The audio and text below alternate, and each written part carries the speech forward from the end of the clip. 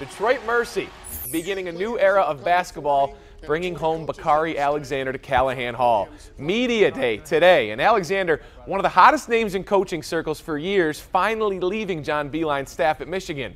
He took a job we know locally can be a good one, but a lot of people around the country surprised to see him land at his alma mater.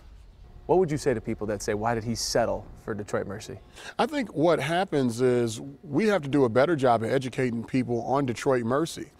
We're standing in the historic Callahan Hall on Dick Vitale Court. We're 110 years old. I believe Michigan is 101 this year. Our program is not only one of a rich tradition, but it's a destination place, not only for future prospects, but for coaches, like myself and many others.